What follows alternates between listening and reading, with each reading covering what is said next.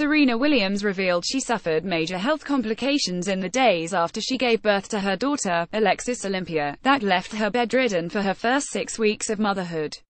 Williams, 36, opened up to Vogue for the magazine's February issue, sharing the cover with her baby, and talked about her greatest medical ordeal that began with the emergency C-section. The tennis star said she had an enviably easy pregnancy, but was rushed into surgery when the infant's heart rate dropped dangerously low during labor. "That was an amazing feeling," Williams said when she heard Alexis first cry. "And then everything went bad." Williams said she felt short of breath the next day and suspected she was having a pulmonary embolism, when blood clots block one or more arteries in the lungs. She had stopped taking her daily anticoagulant regime because of her recent procedure. Williams insisted she get a CT scan and blood thinners despite the nurse's skepticism. "I was like, a Doppler, I told you. I need a CT scan and a heparin drip," Williams recalled.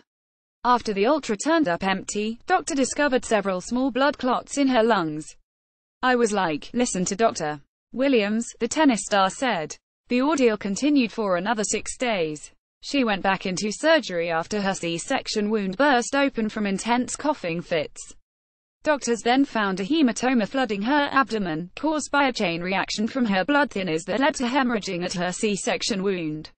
She went back to the operating room so doctors could place a filter in a vein to prevent more blood clots.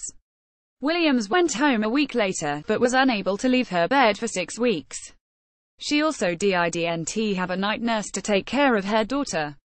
Reddit co-founder Alexis Olympias, who Williams married in November, told Vogue he was happy to step in and take care of baby duties while Williams rested.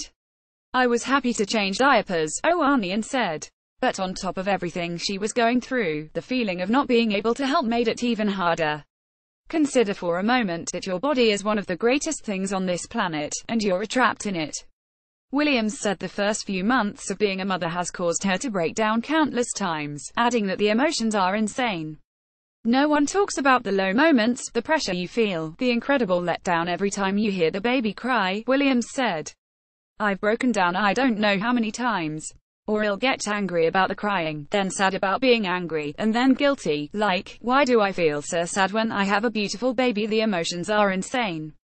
Despite the struggle, she said the family is doing well and is even considering having more children, but added she is in no rush. Williams said she is ready to get back on the court and is expected to return in March for the BNP Paribas Open, also known as the Indian Wells Masters.